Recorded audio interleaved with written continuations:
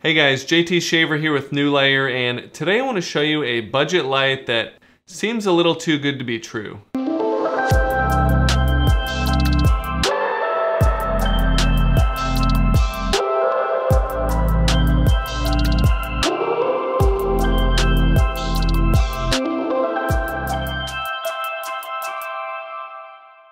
This is the Jinbei EF II 60, and it's a direct competitor to the Godox SL60W and similar lights, but it has one huge advantage. Let's start with all the things that I like about this light, and then we'll see if it's actually as good as it seems on paper. Features-wise, this light is probably what you would expect with a Bowens mount and wireless remote control. However, the biggest selling point with this light is that it can be used with both AC and DC battery power. Even better, it uses standard Sony NP-F batteries, which are cheap and plentiful, and that means you can run this light continuously as long as you want, as long as you have enough batteries on hand. There are some other battery powered options out there in the 60 watt range, but they either require an adapter like the Nanlite Forza 60, or they use a proprietary battery like the Godox SLB60W. The EF260 has a three-way power switch with an off position, a battery power position, and an AC power position. The light is just as bright when using battery power as it is when you're plugged into a wall. When it comes to fan noise, this light is actually slightly quieter than the Godox SL60W and the SL150W. I'll play audio from all three lights back to back, and I boosted them all the same level and just made them louder so you can hear them more easily.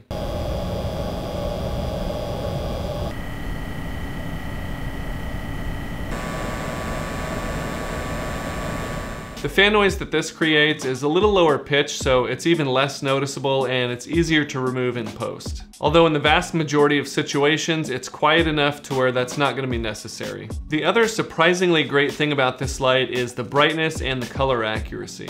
I measured this light from 1 meter with the bare bulb using my Sokani X60 and got the following results. This light is advertised as 5500 Kelvin, and I got a measurement of 5607 Kelvin, which is very good. And I think I actually prefer this because most other daylight balanced lights aim for the 5600 Kelvin mark anyways. For the brightness, this light came in at 3040 lux, or just under f5 at 1/50th of a second and ISO 100. For comparison, the Godox SL60W is 2460 lux, or just under f4.5. So the Jinbei EF II 60 is 1/3 stop brighter than the Godox SL60W. I got a CRI of 97.8 with R9, R13, and R15 values of 95.4, 99.4, and 97.3, which are all extremely good and important for accurately rendering skin tones. I also got a TLCI of 99. For the TM30, I measured an RF of 95 and an RG of 102, and this is right at the top compared to every other light that I own. The SSI versus the D55 daylight standard was 74, which is right on par with more expensive lights like the 120D and the 300D from Aperture. Lastly, I got a color correction number of 0, which means that this light has absolutely no green or magenta tint. With all that said, this light is significantly brighter and more color accurate than the Godox SL60W and outperforms other similar lights in color accuracy like the Sokani X60 and the Nanlite Forza 60. So with superior brightness and color accuracy, as well as the addition of battery power, why would you buy any other light in this category? The biggest downside to this light is going to be the build quality. Compared to the Godox SL60W, the materials are just one step down. It's not even necessarily that it's poorly made, it's just not beefy enough to handle bigger and heavier modifiers. The light stand mount and the angle adjustment are a little small, so I think there is going to be a limit to how big of a modifier you can put on this light. The one thing that I do like is that the mounting bracket is moved farther forward on the light, which kind of helps counteract the balancing issue, and it does take some of the stress off the mounting yoke.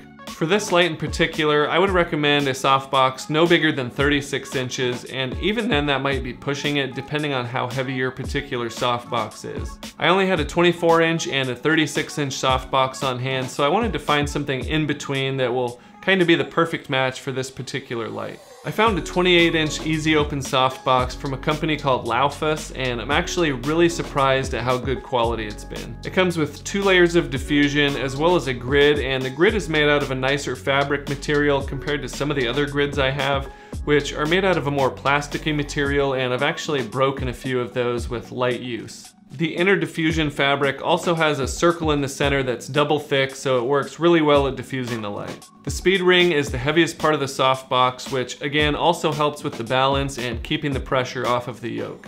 I was kind of skeptical because I'd never heard of this company, but I wanted something right in the middle between 24 and 36, and I've been really happy with this softbox so far. So overall, I think this is the best mid-size option for this light to give you the softest light possible without risking breaking the yoke itself. The COB on this light is exposed, so if you're shooting with the standard reflector in a dusty place or outdoors where bugs are flying all over the place, you do have to be aware that things could fly into this and get stuck to the COB and eventually might break it. If you shoot solely with a softbox, that's not really a concern. There are a few quirks with this light that might not necessarily be negative things, but they are worth knowing before picking this light up.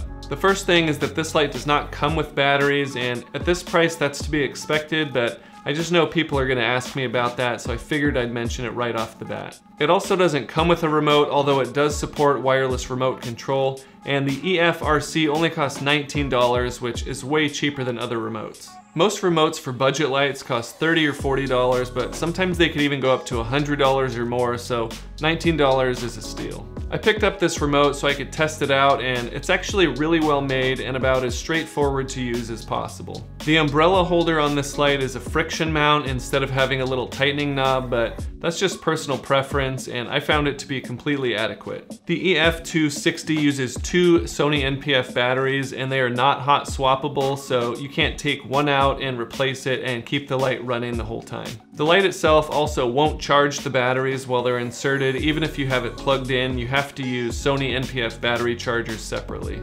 If the build quality on this light was a little bit better, especially in the mounting area, it would be an obvious choice over the SL60W. It's brighter, quieter, more color accurate, and of course has the huge advantage of being able to be powered by batteries. As it stands, I still think it's a fantastic light, especially if you want something light and nimble and even be able to grab it and pick it up and use it handheld. Because you can use batteries with this light, I think the closest competitor would be the Godox SLB60W, but I think the Jinbei has a few advantages over that light. Like I've been saying, it uses NP-F batteries, where the Godox light uses a proprietary battery, so that's just one more cost and extra hassle to deal with. Secondly, this light is only $149, where the Godox SLB60W is $349, so this is less than half the price. So what do you think? Are the downsides to this light a deal breaker compared to the other options out there?